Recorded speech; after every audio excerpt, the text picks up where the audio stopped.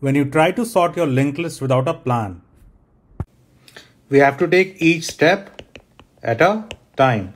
This is Leetcode 148 and here we'll be sorting our linked list. We'll be using our merge sort. By merge sort, what we mean that we'll divide our list into smaller chunks and then we'll merge them together.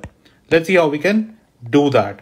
So this is our linked list. First, we'll divide this linked list into half.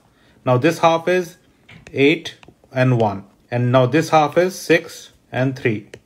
We'll further divide this linked list into 8 and 1. And this into 6 and 3.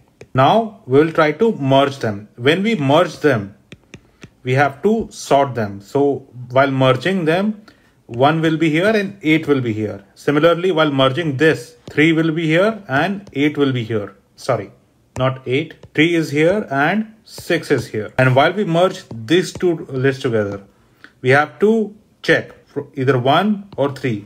1 is smaller. Now 3 or 8. 3 is smaller. Now 8 or 6. 6 is smaller. And now lastly 8. This is how we use merge sort to sort our linked list. This is the code for this. Please take a screenshot. If you have any doubts about the code, then please mention them in the comments. I'll try to rectify them.